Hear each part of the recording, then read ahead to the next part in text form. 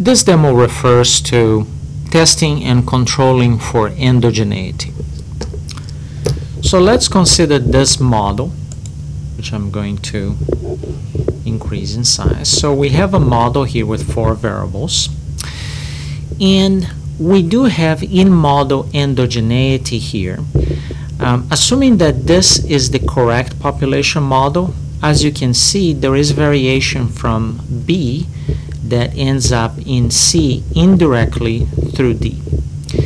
And this coefficient, as well as this one here, they are calculated through ordinary least squares regression, and they do not take into consideration the fact that variation from B ends up in C. Since this variation from B ends up in C through D, you end up having this variation here that is part of C being correlated with D. So, and this is a problem of endogeneity. So what ends up happening is that these two coefficients here, this 0.20 and 0.64, they are distorted, they are biased, but typically endogeneity is played up too much. It's normally not a big issue, as we're going to see in this demo. So in order to test for and control for endogeneity, in-model endogeneity caused by B having an indirect effect with C, what I'm going to do is I'm going to create an instrumental variable, and I'm going to make this instrumental variable point at C. Now, if you just create a link between B and C, there is a problem. Or there are a couple of problems. One of the problems is that you end up factoring out the entire variation of B, and not only the variation that ends up in C via D. The other problem is that there is no direct link between B and C at the population level. So you're going to be creating a link that doesn't exist. And this can lead to a type 1 error because these two variables, B and C, are correlated. Exactly because indirectly there is variation going from B that ends up in C. But there is no link. This link here is 0 at the population level. So if you add a link that doesn't exist and there is expectation that the two variables are correlated, then you may end up with a false positive, a type 1 error. Okay, so let's test and control for endogeneity. I'll close from out of here. I'll go to the option Explore, Analytic Composites, and Instrumental Variables. Here I'll choose the option Instrumental Variable, and I'll keep this option here, Single Stochastic Variation Sharing, and I will create an instrumental variable for C. So I'll click on C, and the instrument will be B, which is the variable for which variation ends up in C. So the instrument will be B, the latent variable B. So as we can see, we have an association between B and C, and it is in fact significant. Well, the reason why it's the p-value is so low is because there is a large sample. The sample size here is quite large.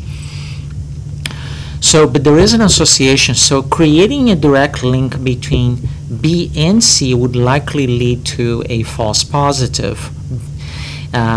And that link doesn't exist at the population level.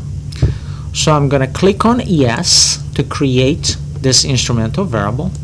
I'll click on Create. Software will tell me that this new variable will be stored into this data set as a new standardized indicator.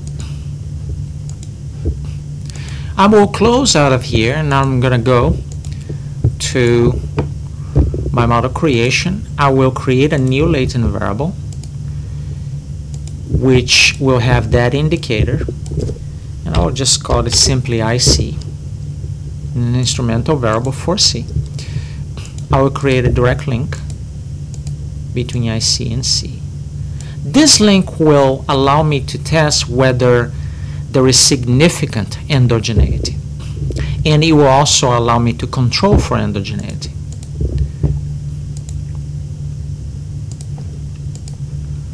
I'll perform my analysis.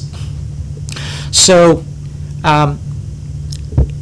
this link, there is some variation here, as we can see, but this link allows me to control for endogeneity, in model endogeneity caused by variation that ends up in B and that influences C, and that was not being considered in a ordinary least squares analysis, which is what's normally done in path analysis.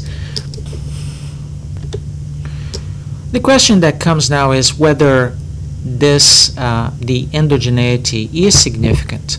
So to test this, I'm going to go to View and Save Analysis Results and take a look at the path coefficients and p-values. In this path coefficient here refers to the endogeneity, in model endogeneity, with respect to the endogenous variable C in the model.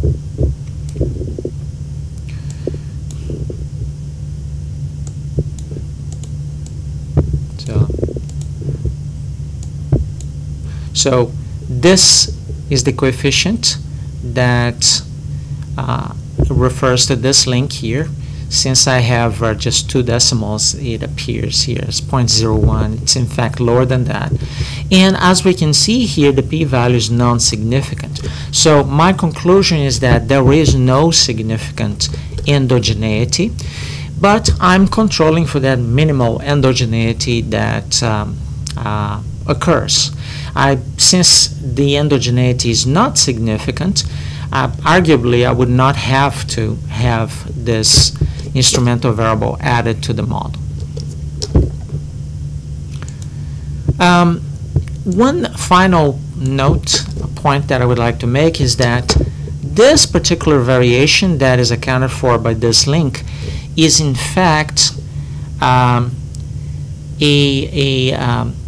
variation contained in the structural error for this variable, which is not considered in a ordinary least squares regression without the inclusion of an instrumental variable. So the fact that we have some variation here coming from this instrumental variable to the endogenous variable C essentially tells me that the structural error associated with C is correlated with the predictors, or at least with one of the predictors in this model, which is D. So this concludes this demo on test and controlling for endogeneity.